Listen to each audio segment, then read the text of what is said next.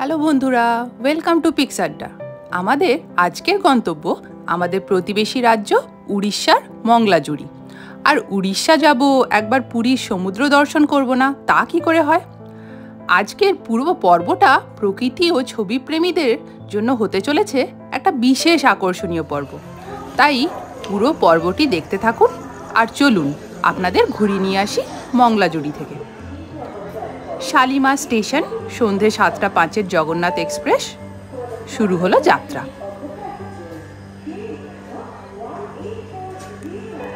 নির্দিষ্ট সময়ের একটু আগেই পৌঁছে গেলাম পুরী। ওয়েটিং রুমে একটু ফ্রেশ হয়ে স্টেশনের বাইরে এসে খেলাম গরমাগরম চা। অটো ধরে পৌঁছে গেলাম সোজা পুরীর সমুদ্র সৈকতে।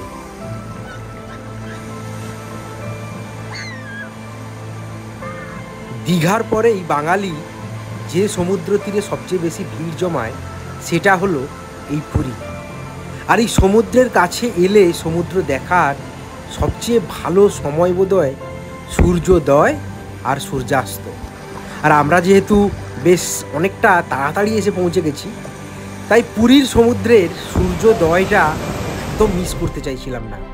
একটা মোবাইলে সুন্দর করে নিয়ে নিলাম টাইম ল্যাপস ভিডিও। আপনারা দেখতেই পাচ্ছেন। এই ধরনের টাইম ল্যাপস ভিডিও যদি আপনারা নিতে চান তাহলে কিভাবে নেবেন সে সম্পর্কে একটা ভিডিও আছে আমার চ্যানেলেই, সেটা একটুখানি দেখে নিতে পারেন। খুব কঠিন কিছু নয়, খুব সহজেই নিতে পারবেন খুব সুন্দর টাইম ল্যাপস। পরে যেটা দেখতে কিন্তু খুব সুন্দর লাগবে। আর সূর্যটা যখন তার লাল রং সমুদ্র আর সি বিচের বালির উপর ছড়িয়ে দেবে, তখন কিন্তু ফটোগ্রাফি করতে ভুলবেন না।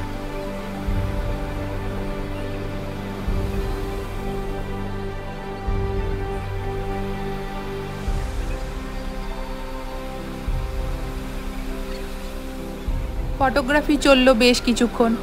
এবার পেটে কিছু না দিলেই নয়। হোটেল পুলিনপুরের গ্রাউন্ড ফ্লোরে সং অফ বেঙ্গল রেস্টুরেন্টে ব্রেকফাস্ট সেরে এবার এখান থেকে বেরোনোর পালা। মঙ্গলাজুড়ি যাওয়ার জন্য উবের বুক হলো। উবের এগিয়ে চলল নিউ জগন্নাথ রোড ধরে। আপনারা যদি ডিরেক্ট মঙ্গলাজুড়ি আসতে চান তবে পুরী না এসে মঙ্গলাজুড়ির সবচেয়ে কাছাকাছি বড় রেলওয়ে স্টেশন খুর্দা রোড জাংশনে নামতে পারেন। এইখানে একটা কথা বলে রাখা ভালো, উবের কিন্তু বারবার ক্যান্সেল করছিল এবং শেষে বহু কষ্টে একজন বলা যায় রাজি হলো। কারণ যেহেতু ওখান থেকে ফেরার সময় প্যাসেঞ্জার পাবে না, তাই ওদের যেতে একটু আপত্তি।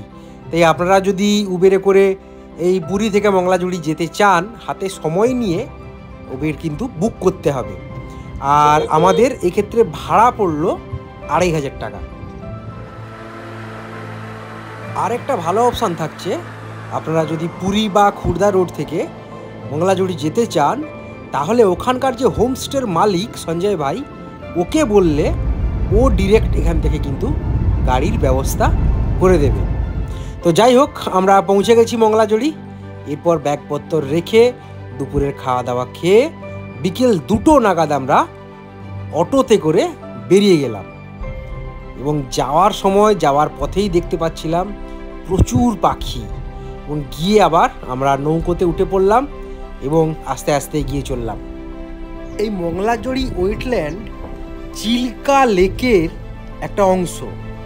আর এখানে যারা লোকাল লোকজন আছে তারা কিন্তু এর উপরে অনেকাংশে নির্ভরশীল, কারণ এখান থেকে মাছ ধরে তাদের জীবিকা নির্বাহ হয়।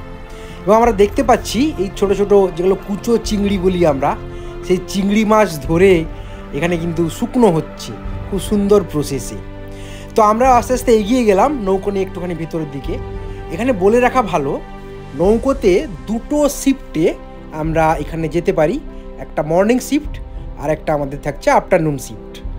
প্রত্যেক শিফটে প্রত্যেক নৌকা পিছু আমাদের নিচ্ছে 1000 টাকা করে। তো এই 1000 টাকার মধ্যে প্রত্যেক নৌকাতে আপনি যদি 2 থেকে 3 জন যদি ফটোগ্রাফার থাকতে পারেন তাহলে জিনিসটা শেয়ার হয়ে যাবে। আর যদি একা থাকেন তাহলে আপনাকে একাই পুরোটা ব্যয় করতে হবে। আর নৌকোতে ম্যাক্সিমাম 3 থেকে 4 জন ওরা বসতে দেয়। এছাড়া ওদের 2 জন, একজন বোটম্যান আরেকজন গাইড। এই নৌকোতে বসার ব্যবস্থাও কিন্তু বেশ ভালো, উপরে ছাওয়া দেওয়া আছে যাতে রোদের হাত থেকে অনেকটা বাঁচা যাবে। আর নিচে বসে ছবি তোলার জন্য ওরা একটা চৌকির ব্যবস্থা করে দিয়েছিল এবং সেই চৌকির উপরে একটা ছোট্ট স্পঞ্জের একটা গদির ব্যবস্থাও ছিল, যাতে কিনা বসাটাও বেশ আরামদায়ক এবং ছবি তুলতে খুব একটা কষ্ট হবে না।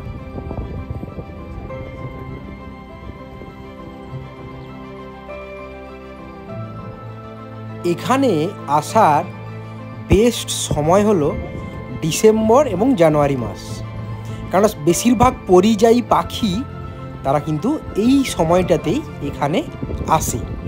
তো এবছর আমাদের যেতে একটুখানি দেরি হয়ে গেছিলো, আমরা গেছিলাম ফেব্রুয়ারিতে, তাই ওদের কাছ থেকেই শুনলাম কিছু পাখি অলরেডি ব্যাক করে গেছে। তাই আমরা ঠিক করলাম পরের বছর এলে আমরা কিন্তু এই ডিসেম্বর জানুয়ারির যে মেন সিজন সেটাতে অবশ্যই আসার চেষ্টা করব।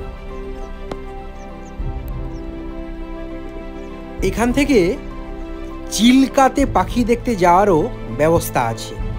চিল্কাতে কিছু এক্সট্রা পাখি দেখা যায় এবং তার সঙ্গে অনেকেই ফ্লেমিঙ্গো দেখার আকর্ষণে চিল্কা যেতে চায়। তো তার জন্য এখান থেকে একটু বড় বোটে ওদের যাওয়ার ব্যবস্থা থাকে বা বড় নৌকোতে। তো সেখানে কিন্তু একটু খরচ সাপেক্ষ সেই ট্রিপটা, তো তাই একটু যদি বেশি বড় গ্রুপ হয় তাহলে একটুখানি সুবিধে হয়। এখানে এলে আপনাকে যে সমস্ত পাখির নাম জানতে হবে এমনটাও নয়। তো এখানে যারা গাইড থাকে তারা কিন্তু খুব দক্ষ, আপনাকে ওরাই সুন্দর করে সমস্ত পাখি চিনিয়ে দেবে এবং নামটাও তার সঙ্গে জানিয়ে দেবে এবং ওরাই কিন্তু বলে দেবে যে কোন দিকটা কখন গেলে আমরা কোন পাখি দেখতে পাবো বা কোন দিকে গেলে আমরা অ্যাকশন শট পাবো।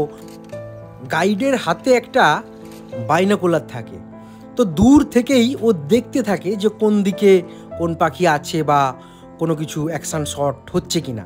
আর ধরুন কোনো একটা পাখি ব্যাঙ ধরছে বা সাপ ধরতে যাচ্ছে, খেতে চাইছে, তো ও কিন্তু সঙ্গে সঙ্গে বোটম্যানকে একটা নির্দেশ দেয় যে চলো চলো চলো ভাই ওই দিকে চলো। ও সঙ্গে সঙ্গে যত তাড়াতাড়ি সম্ভব বোটম্যানও চেষ্টা করে যে ওই দিকটা নিয়ে গিয়ে যে ফটোগ্রাফার তাকে একটা ভালো ছবি তোলার সুযোগ করে দেওয়ার। সঞ্জয় ভাইয়ের হোমস্টেতে থাকার খরচ প্রতি নাইট 900 টাকা, খাওয়া দাওয়ার চার্জ আলাদা। আর অন্যরকম কিছু খেতে চাইলে সঙ্গে নিয়ে যাবেন, কেন ওখানে কোনো দোকান নেই। এখানে দেখতে পাওয়া কিছু উল্লেখযোগ্য পাখির নাম এবার আমি আপনাদের জানিয়ে রাখি। Godwit, greater painted snipe, common snipe, pin-tailed snipe, little stint, টেমনিক stint, long towed stint, common sand piper, would sand piper, little ringed plover, red ওয়াটলেট ল্যাপউইং, purple সোয়াম্পেন, common মুরহ্যান, Eurasian কুট, ওয়াটারকক, Rudi-breasted ক্রেক, slaty-breasted rail, swallow, great ইগার্ড, ব্রাহ্মণী kite, purple heron, grey heron, cinnamon বিট্রেন, black বিট্রেন, yellow বিট্রেন, oriental প্রেটিনকোল, glossy ibis, black headed ibis, Northern পিন্টেল, common till, Northern সোবলার, spot বিল ডাক, guard wall, Rudi শেলডাক, নববিল ডাক, laser whistling ডাক, বার headed Goodge, river turn. এছাড়াও আরও অনেক পাখি দেখা যায়, তো আমি সবগুলোর নাম এখানে বলতে পারলাম না। এর পরের পর্বে আমরা আরও কিছু পাখির নাম জানব এবং এই পাখিগুলোর ছবি কি করে তুললাম এবং কি সেটিংস ক্যামেরাতে রেখে ছবি তুলতে হবে সে ব্যাপারে বিশদে আলোচনা করব। এবারে যারা ফটোগ্রাফি করতে চান এই জায়গাতে, আমি তাদের জন্য কিছু কথা বলতে চাই। আমি যে সমস্ত সমস্যার সম্মুখীন হয়েছি সেটা আপনাদের সঙ্গে একটু শেয়ার করতে চাই। প্রথম, যেমন memory card, extra memory card কিন্তু সবসময় লাগবে এখানে, কারণ আপনি যখনই ছবি তুলতে যাবেন বা হাই শাটার মোডে যখনই ছবি তুলতে যাবেন, এত দৃশ্যের পর দৃশ্য তৈরি হবে যে পরপর কিন্তু ছবি তুলতে মন চাইবে, তো ওখানে কিন্তু থেমে যাওয়ার কোনো উপায় নেই। একবার ডায়ে একবার বাঁয়ে, তো নানা রকম ধরনের দৃশ্য তৈরি হচ্ছে। তাই ওখানে এক্সট্রা মেমোরি কার্ড কিন্তু অবশ্যই লাগবে। আর এর সঙ্গে যেটা লাগবে সেটা হলো এক্সট্রা একটা ফুললি একটা চার্জড ব্যাটারি, এটাও যেন থাকে। কেননা ব্যাটারি যেহেতু আমরা জানি একটা নির্দিষ্ট শট বা নির্দিষ্ট শাটার আমরা প্রেস করতে পারি প্রত্যেকটা চার্জে, তাই এক্ষেত্রে কিন্তু একটা ব্যাটারি শেষ হয়ে যাওয়ার চান্স প্রবল। তাই আমাদেরকে সব সময় একটা এক্সট্রা মেমোরি কার্ড এবং এক্সট্রা ব্যাটারি সঙ্গে রাখতে হবে।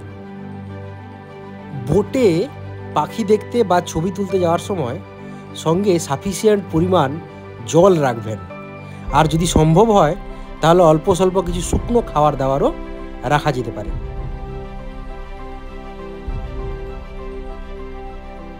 তো এই দুটো দিন আমাদের প্রায় স্বপ্নের মতো কেটে গেল। এরপরে আমাদের ফেরার পালা।